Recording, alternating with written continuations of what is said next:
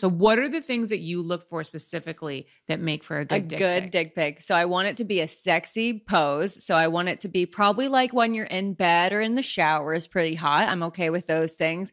And I want perspective. So I want either your hand on it or next to another object so I can actually see length, because I figure like some angles can be very deceiving. Yes. I want manscaping. And if there's anything in the background, it better be clean, whether it's a mirror or sheets or the floor underneath you, whatever it is, pick it up, clean it, make sure it's like good. That's all I really want. I just want cleanliness in and around the penis. And then I want something to give me like size reference, and then I'm happy. Yeah. And then I can judge from there. But yeah. I'm definitely the same way. All of those things, like if the bed is made, that's my lipstick. Oh, that's fine. Okay.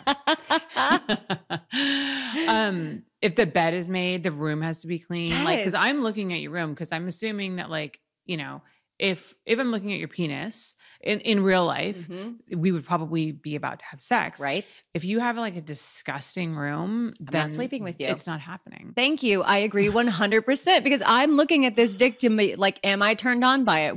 How much am I turned on by looking at this photo? And if everything around it is bad, I'm like, I'm not turned on. I don't want to have sex with that. I'm just not. Because it's not like about that disembodied appendage. It's about it's really about the person connected to it. Mm-hmm. And it's just, it's kind of like, how do you, so can I ask, are you honest with your dick ratings, or are you like, do you try to be kind? I'm honest with a kind background. So I'm honest in the point of like, I'll tell you why I'm taking off points. But are these things that they can help? Like manscaping, fixing Yes. their room? Obviously you can't do anything about penis size. So. Right. So I don't go below a 5 because I think that's offensive and hurtful. And I don't want to ever make somebody feel like less than. I've been made to feel like less than my entire life. So I try not to do that to people. So I give like inspiration of ways they can fix it. I'll say, you know, clean up your background or trim that, things you can do to actually fix it. And then with some realness, I mean, obviously if I'm giving you a 9, which I won't give anyone a 10 rating because I don't think you can judge a penis without knowing the person.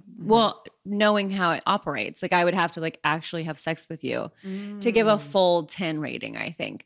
But from views, I'll give as much as like a 9.5. And if you get a 9 or a 9.5 from me, that means that like I would like to jump on that penis. Like I am truly interested because that looks really fun. Yeah. So, which can be anything from like size wise. Again, it's not like the size. Now, if it's a micro penis, obviously that's a little different of a situation. But I think anything of like a 5-6 inches, like good for me. I'm happy. Yeah. As long as I can just grind on it. That's all I really need is just my clit, you know? Yeah. And I like all sorts of angles. So I'm like a big anal girl. I blame that on porn because I think I've been so overstimulated for so many years that I just need all parts. I just need you kissing my neck and putting things in my vagina and in my butt and probably something on my clit. It's a circus going on when you're having sex with me. It's not like a one-man show. But like everyone has fun at the circus. So thank you. Wrong with that. Thank you. Just welcome yourself to the big tent that is Silvia. Yeah. No, have you ever gotten a micro penis submission? Yeah. And I've seen them in real life too. I've had them in real life. That's never happened to me. Yeah, I have. What do you do? You just try to be empathetic and I'm such a big crusader of just like making people feel good about themselves. So I will just never be negative. I'm just always going to say something that is some way a good thing. What? No, because honestly, like I feel terrible if I'm not trying to like body shame guys with small penises because I really do. Yeah. Like I really do feel like, you know, that must be really tough. For you. Yeah. Especially with all this emphasis on what we put on penis size and stuff. And this, you know, women, like if you have no boobs, you can get implants. Right. Like with men, I mean, I know there are penis implants, but I don't really know exactly how well they work. But yeah, like what? I don't know. Like that's where I would like probably compliment like their balls or something like that, or even their technique of like cunnilingus or something like that. Be like, oh my God, but you're so good at eating my pussy, or you make me feel so special, or things of that nature. I've definitely learn to find, I attribute this to porn, learn to find something in every human that's attractive.